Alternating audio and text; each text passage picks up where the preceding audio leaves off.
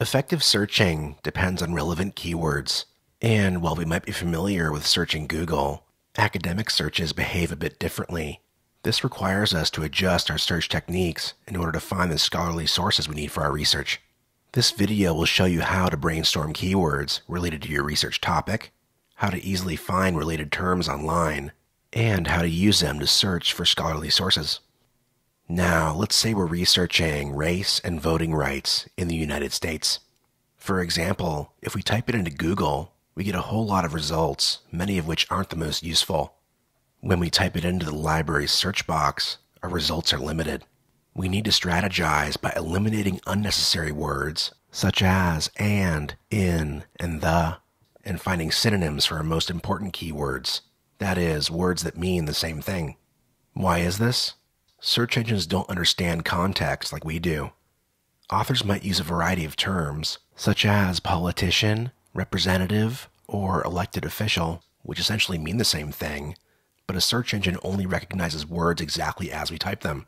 A search for race might not give us articles which contain the word racism, and a search for African American might exclude articles which use the term black instead.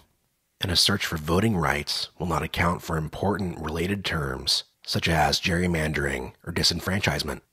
We need to strategize by anticipating related terms, such as right to vote or suffrage, historic terms, such as 15th Amendment or Voting Rights Act, and other potentially relevant keywords, for example, discrimination or poll taxes. This opens up our options and increases our chances of finding sources which meet our needs.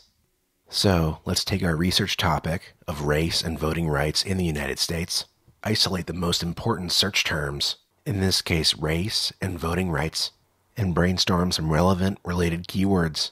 For the word race, for example, we might choose racial or racism, minority or minorities, marginalized, black, African American, Latino, Latina, Latinx, or Asian American.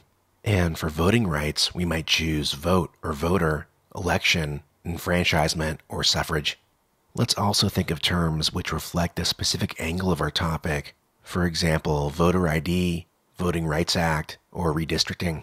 One useful strategy is to pull up an article in Wikipedia, for example, or from an authoritative news outlet, and look for terms they use in addition to relevant laws, events, etc.